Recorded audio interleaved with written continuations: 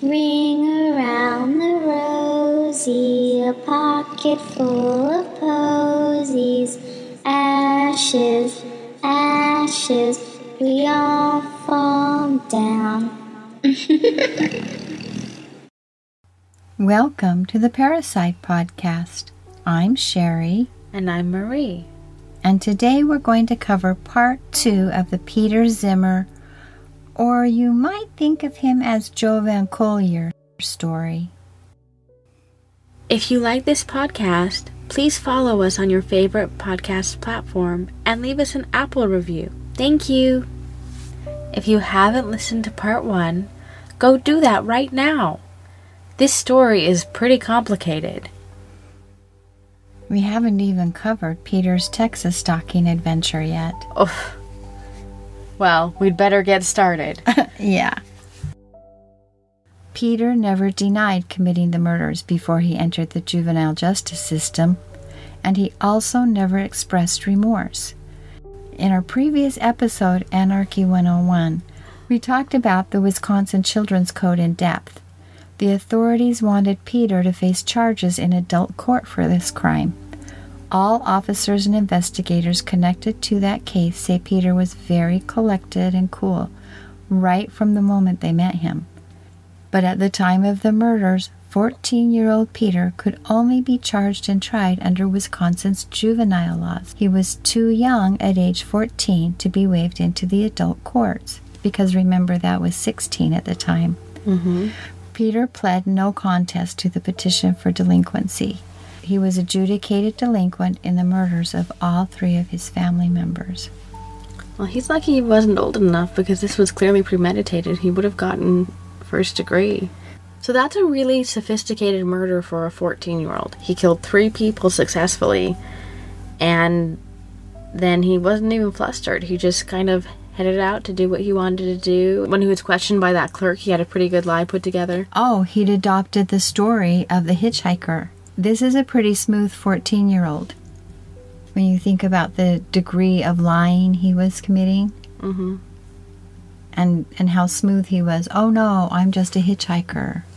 Just kind of absorbing other people's stories and using them. Yeah, pretty easily. And then he was all calm and cool when the police showed up to say, hey, we noticed that you murdered your family. Oh, yeah, cool. Yeah. I don't understand how he could be so cool. Yeah. Anyway, how is the juvenile court different from adult court? I don't think we've ever talked about that. Okay, so we talked a little bit about the theory behind it in our last episode, but there are a few key differences. So one of the things is that juveniles do not have a constitutional right to trial. So in juvenile court, there are no trials. There are only adjudication hearings, and there is no jury. The hearing is decided by the judge, who presides over the hearing of the petition for delinquency. These judges are specialized in the laws and rules that govern juveniles. So all of the words are different. You don't use trial, you don't have a jury, you don't use guilty, all of that. Yeah, so there's no verdict, there's just an adjudication. Okay.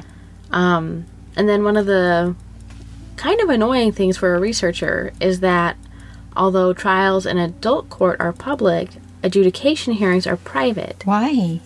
Well, the philosophy, and it makes sense in certain contexts, but the idea is that minors can't commit serious crimes, so privacy is afforded to the child so that their reputations are not destroyed before they can get a start in life. Oh, so it's kind of that these children are young people who can be easily molded into having a better life? Yeah, it's just this idea that they need to turn 18 and be able to go and, get jobs and go to school without people judging them for shoplifting or whatever they did as a child. Okay. Yeah, so the shroud of privacy here allowed the child to get back on the right track before reaching adulthood after screwing up. And one of the ways they would do that was reform school. But these lawmakers did not take the commission of really serious crimes such as murder into consideration when drafting these laws, and they amended them later. And then when we're talking about guilty verdicts, there is no such thing in juvenile court. As a guilty verdict?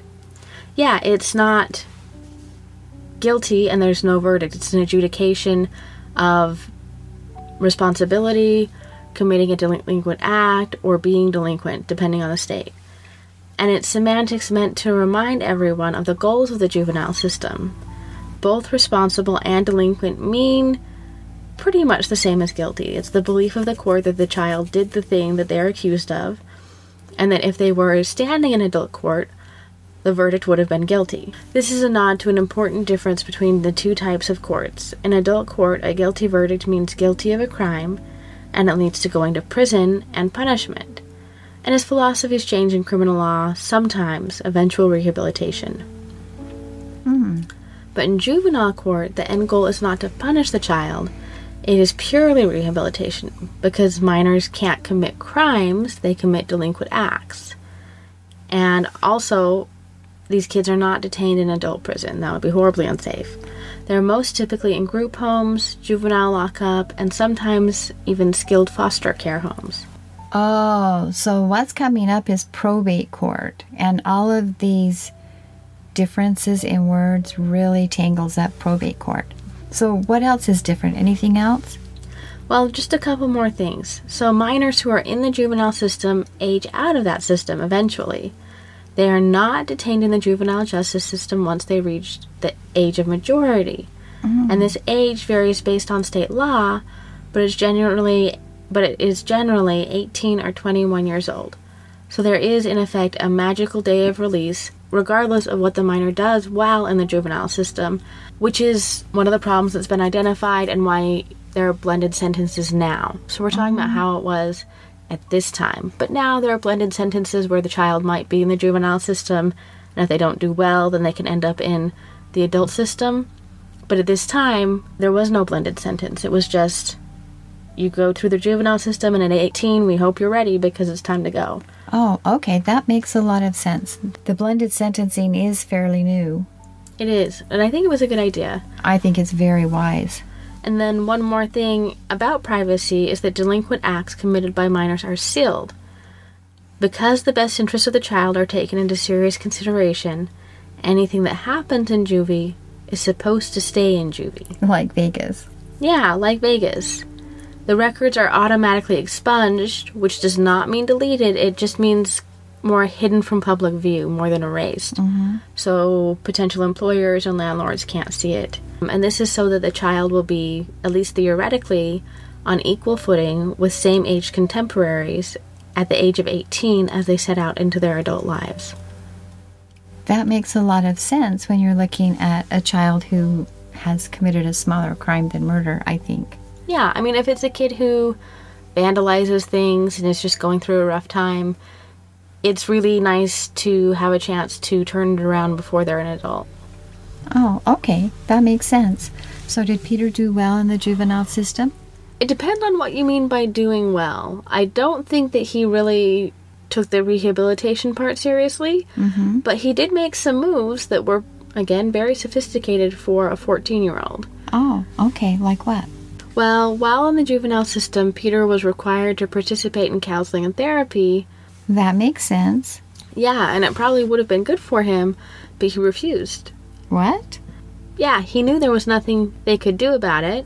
He was getting out when he was 18, regardless of what he did in juvie. Most 14-year-olds are much more compliant than that. Yeah, and they think they need to follow the rules in order to get what they want. He was pretty clear on the fact that he didn't need to. And that he knew that is pretty big. Yeah. It adds to this idea that he had really checked out what was going to happen to him if he got caught. He spent most of his time in reform school reading everything he could get his hands on and corresponding with friends from both Illinois and Wisconsin. And he also planned for the day he would be released from custody. He'd figured out how to fund his new life after release. What? Well, he declared his intent to claim the $370,000 in his family's estate as the sole surviving heir of the parents he had murdered. This almost sounds like an adult. It does. It's really strange to me. Based on the story, I kind of expected him to come out of the juvenile system and have some adult that had been coaching him, but there wasn't any that we could see. He filed before he even left the reform school, so he was under 18, and he may have looked into this money scheme before the murders, as a lot of these murderers have done. Yeah, they have. You're right. He was released from the Ethan Allen Detention School for Boys on July 2nd, 1987, just before his 19th birthday, on July 7th, roughly 3.5 years after he had committed the murders. During the period of his incarceration, he had appeared before the judge each year to determine if he were rehabilitated and ready to be released. Oh, that must be a difference in the Wisconsin courts. That they appear before the judge every year must be a requirement. Yeah, I thought that was a little unusual, but obviously he wasn't found to be rehabilitated any of those years. So at his last hearing, the one where he was turning 18 and realistically could have been released, the judge said, he still presents a danger to the community and needs confinement. So they knew exactly who they had in that reform school. Yeah, they knew that he wasn't done being a menace to society. The judge ordered him held until the very last minute possible. Remember, after this, he couldn't be held, solely based upon the fact that he'd reached the age of majority. I can see why people struggle with the law and trying to get that kind of fine-tuned to take care of kids specifically. Yeah, because you don't want to be too harsh on them, but you don't want to be forced to release them when they haven't rehabilitated. Yeah. So you said he was planning to fund his release with his dead family's money. Did that work for him? Because we have those Slayer laws. Well, they did have Slayer laws in Wisconsin at this time, but these laws had some technical problems because they hadn't foreseen this kind of issue. The lawmakers had forgotten to take a look at the juvenile laws when they made changes to the probate law, leaving a legal loophole. A boy who killed his parents and remained in the juvenile justice system could technically inherit from those parents he'd murdered. So there was a weakness in the law.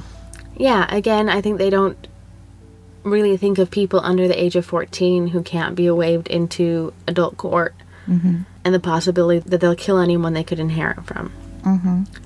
So the Slayer laws at that time precluded only those who had been convicted of murders from inheriting.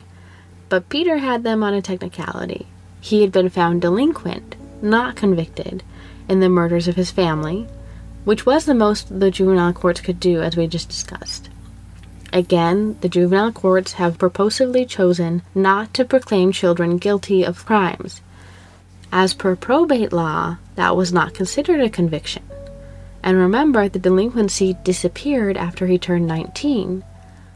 But probate law has been altered and kids can't do that now. Oh, okay. So that's why he was saying he wasn't guilty. In his head, it disappeared. Which sounds like, again, as a 14-year-old, he'd put a lot of research and planning into this. So, luckily, Peter wasn't the only surviving heir. The Zimmers had quite a bit of family, and Peter's uncles contested his claim, alleging that Peter had feloniously and intentionally killed his parents, citing the language in the statute that would prohibit him from inheriting. They had a pretty good case, and it's quite likely they would have won at trial, but the parties mediated and came to an agreement that gave Peter a portion of the money, that which his parents had earmarked as his prior to the murders, so around $177,000, and the agreement gave the family some peace of mind and closure in the deaths. That was very generous of his family. Yeah, I think that they wanted to honor their late relatives and also wanted to keep Peter away from them. Oh, I could see that. Understandably, yeah. So they were convinced that Hans and Sally would still want Peter to make something of himself in the aftermath of the murders, and that inheritance would be held in the trust per the agreement. This trust paid his rent, but he was required to live at that address, $100 a month in living expenses, and it paid for his college or vocational school training, and required him to remain in school until 1992 or graduation, whichever came first. He was also required to sign an agreement banning him from traveling to or living in states where his relatives lived, so Wisconsin, Arizona, Illinois, and California. So everywhere he's lived and everywhere he's talked about living. And he was also restrained from contacting them in the future. So it looks like he might have been harassing them. Yeah, I think so. Because they were more concerned about this boy being around them than I would expect. Mm-hmm. His uncle's wife had already pulled out of Wisconsin, and he was working on moving the business, the crystals for radios business that they had. Uh-huh. And they were moving the business because they were afraid of Peter. A 14-year-old. Mm-hmm. This is not a typical 14-year-old somehow. No, they kind of saw him as diabolical. He must have been doing something. Yeah. But that was fine with Peter. It doesn't sound like he was interested in seeing them. This stipulation had to be presented to the judge, who accepted it, and the case was over. And this is when Peter started saying he didn't kill his parents, that he'd never been convicted of killing his parents. Even though he had, it was just in juvenile court. But it seemed like he turned 19, and once his record was sealed, he believed he was simply absolved of it all. It had never happened. Wow, that's disturbing, and I can see why people don't like them not adjudicating them as guilty when they're children, based on this. Yeah, this is a really compelling argument for finding them guilty, unfortunately. Mm-hmm. I don't think he's a typical child criminal, but there are others like him. But back in Wisconsin, the public outcry was huge, and the lawmakers quickly went about revising their slayer laws to ensure murderers could not inherit from the very people they murdered. In 1988, Peter's case was cited to help win passage of a law precluding juvenile parasite offenders from inheriting from their victim's estate. Oh yeah, I heard that they changed 2 different laws because of Peter Zimmer. Mm-hmm.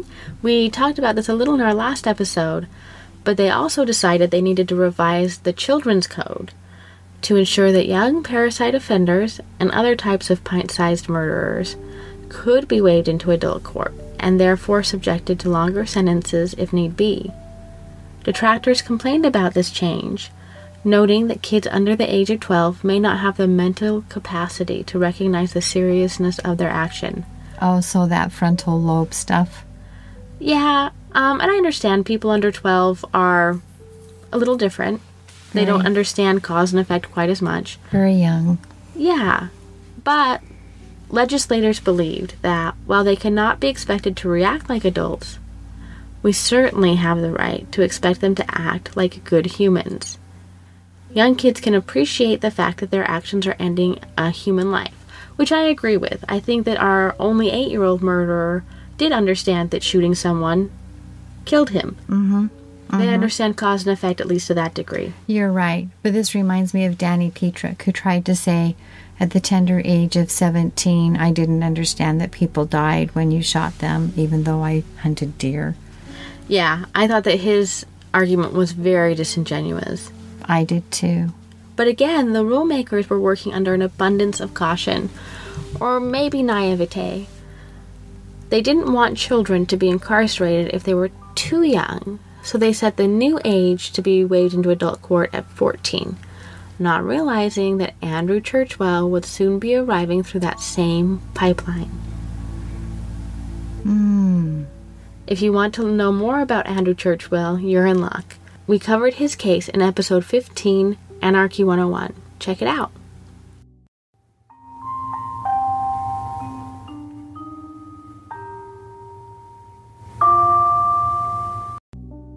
While Peter was in treatment at Ethan Allen, he caught the eye of a pretty 19-year-old volunteer named Belinda. They developed a relationship that continued after he was released from the reform school. But he did cheat on her. The first few weeks after his release were spent on the beaches of Florida meeting girls. And of him, she said he was charming. I was his princess. Source records indicate they had a daughter, Nicole, in 1988, a little over a year after he left Ethan Allen. I guess there had been some rumors about him getting her pregnant while he was incarcerated. Oh.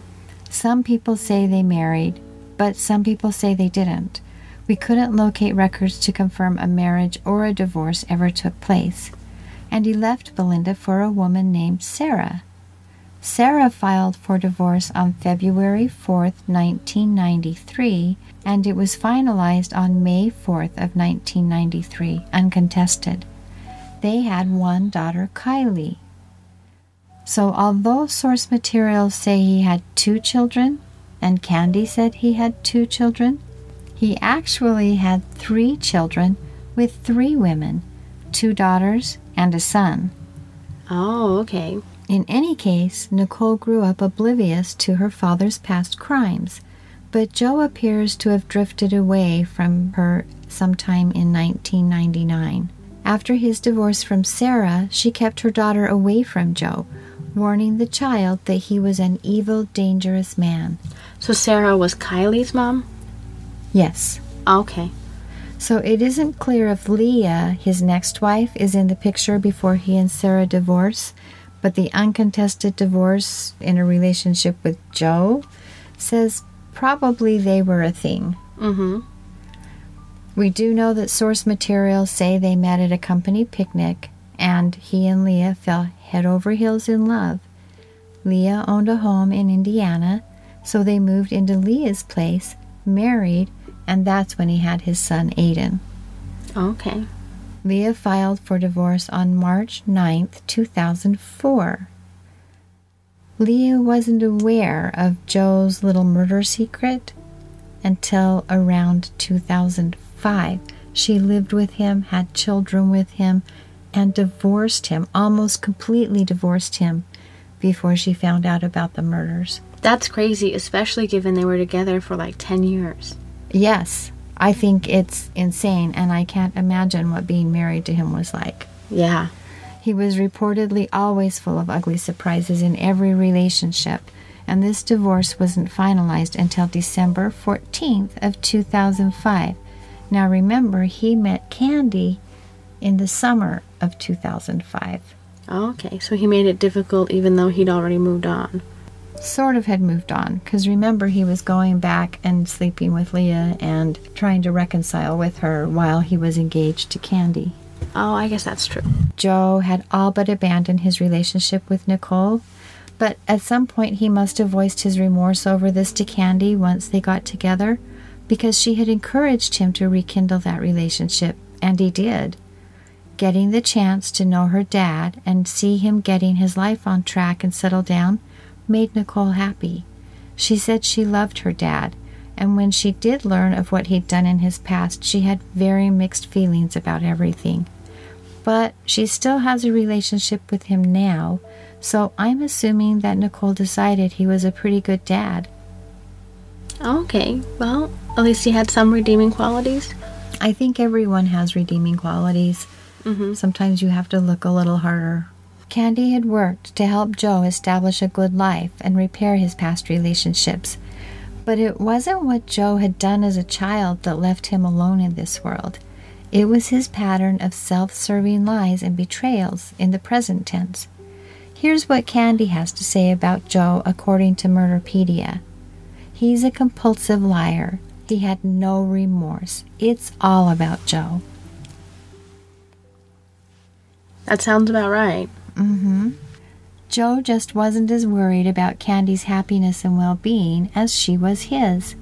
With Candy, he was always telling her lies and coming up with new ugly surprises.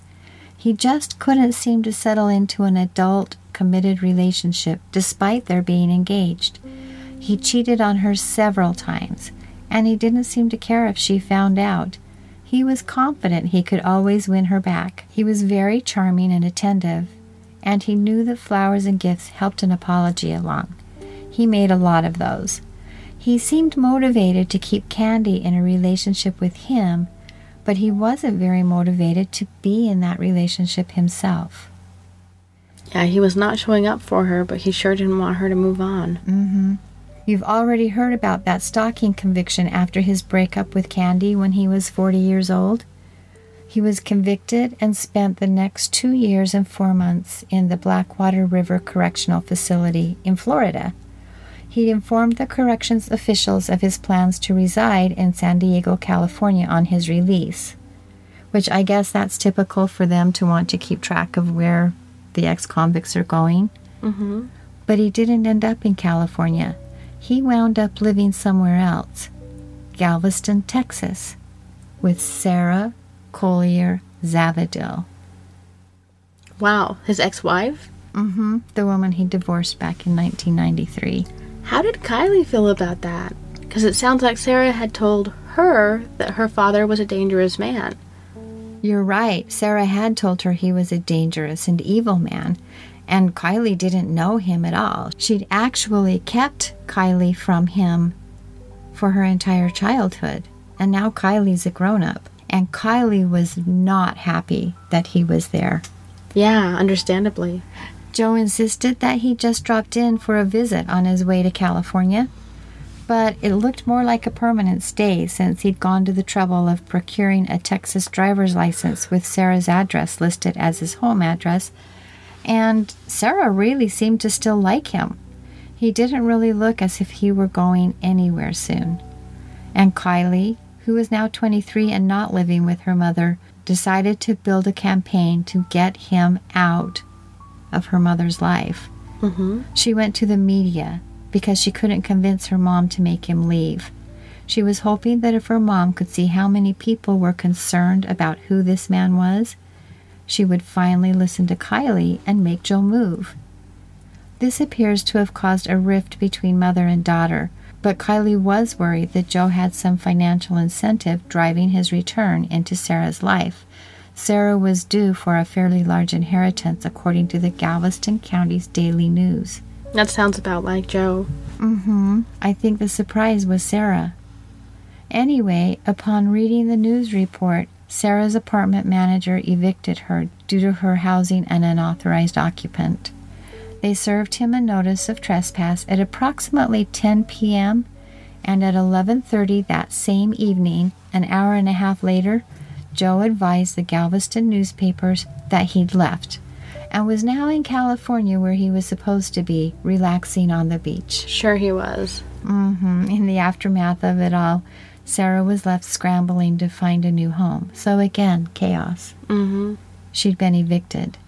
Many of the readers commented on this article, saying they doubted, just like you, that he'd really left Texas, and that the police somewhere would be dealing with this man again. And they were correct on both counts. How do we know that?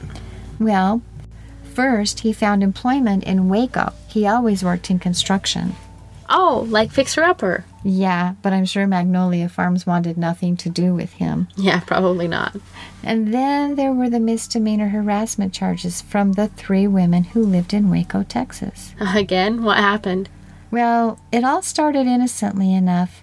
He met a woman after moving to Waco, fell head over heels in love, swept her off her feet, and got engaged. That sounds familiar. Mm-hmm. It's kind of his pattern, right? Sure looks like it. Then he started dating another woman, so there's that other part of the pattern. Mm-hmm. Her name was Shannon O'Neill, and she also lived in town. He forgot to tell the 2 women about each other, which is also part of his pattern.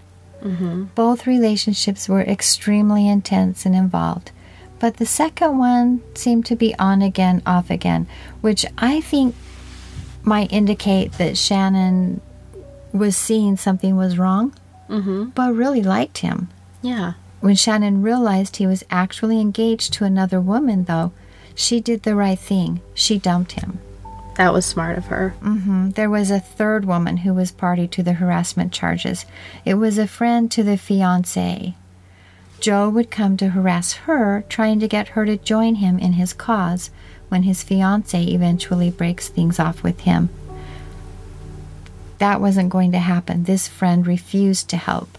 She'd never liked him in the first place, but had kept quiet about it because her friend really seemed to like him a lot. But she was glad they'd broken up. She was a good friend. Yeah. But there was yet another woman. It was a 3rd woman that he pursued, but she wasn't filing charges. She was just willing to testify against him. She had pretty much friend-zoned him early in the relationship. She briefly loaned him her iPad, and when she got it back, she noticed he'd jumped on Match.com to set up dates with 5 different women. That's insane. I know. He already had 2 women in relationships with him. Mm-hmm. How many women does he think he can date at once? Apparently, he's very good at it. And he also used an email to write almost identical messages to these two separate women that he was seeing or not seeing because they'd broken up with him, telling them both how much he loved them and how sincerely he wanted them back. That's crazy. I know. Everywhere he goes, it's chaos with the women. But let's fast forward a little to an evening after work. A couple of girlfriends got together to relax and have a glass of wine. They turned on the television for the first episode of this cool new show called I Dated a Psycho.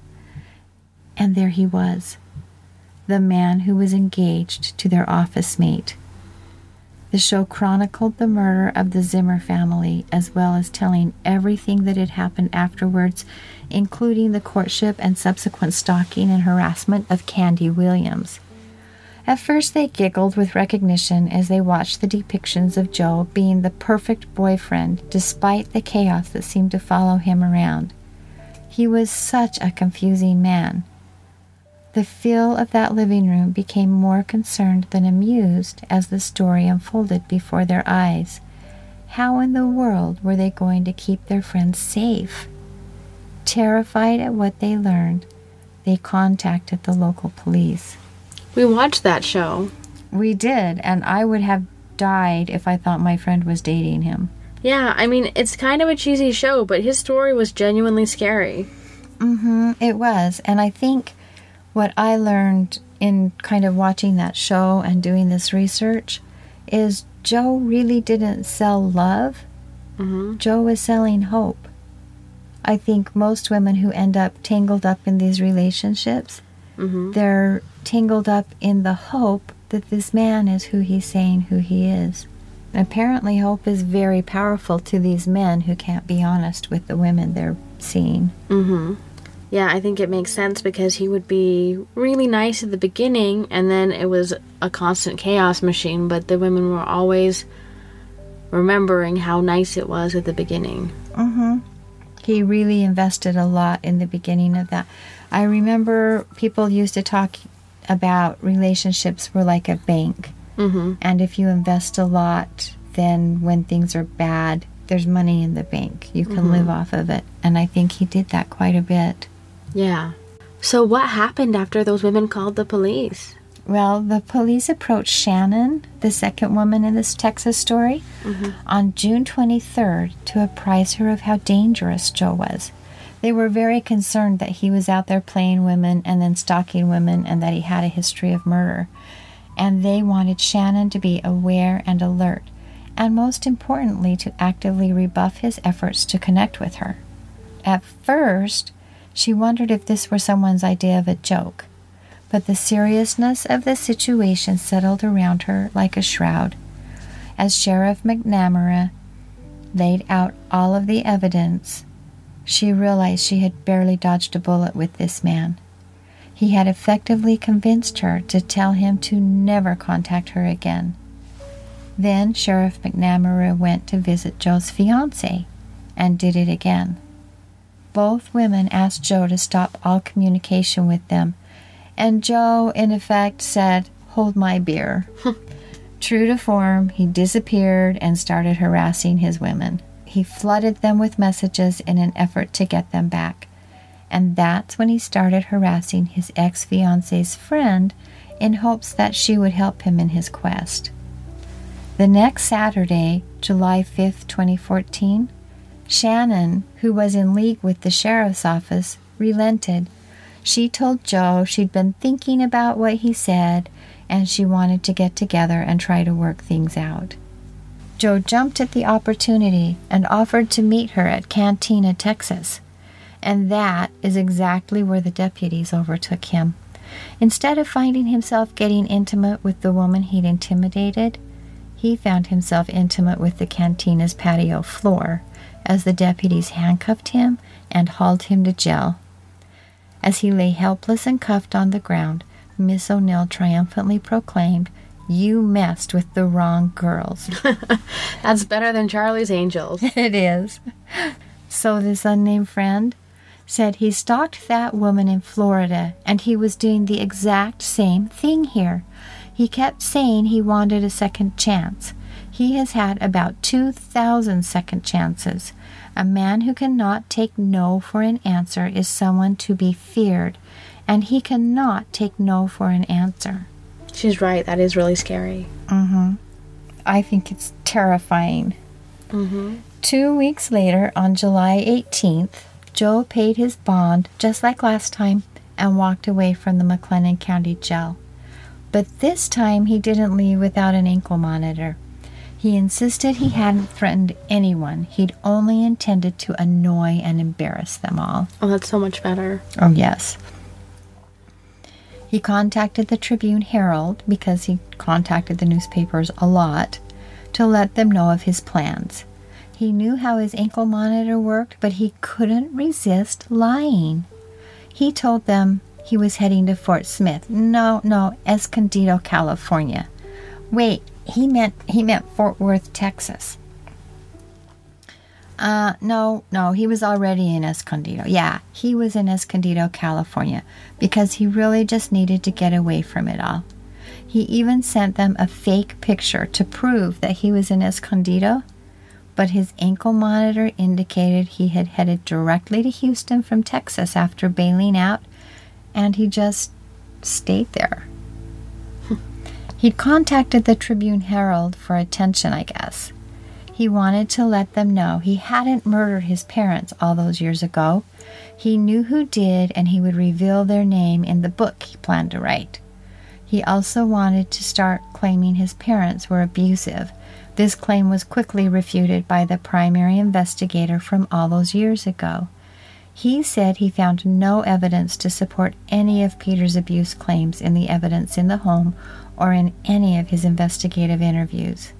Peter, or Joe, whichever one you liked to call him, really liked to lie, and he depended on his lies working. Joe didn't want to discuss the pending harassment charges with the newspapers, but he felt it helped his case greatly to mention to them that he already had a girlfriend in another city when he was arrested on July 5th. As if a new girlfriend had ever meant he'd moved on from the old one. Exactly. Then he figuratively pulled out a hanky and cried about how misunderstood he had been over the years. Everything he did was simply misconstrued. He thought the dead piglet would be a fun surprise for Candy. She could use it in her second grade classroom to teach about science, Yeah, right? because second graders love dead pigs. Right, and dissecting pigs, right?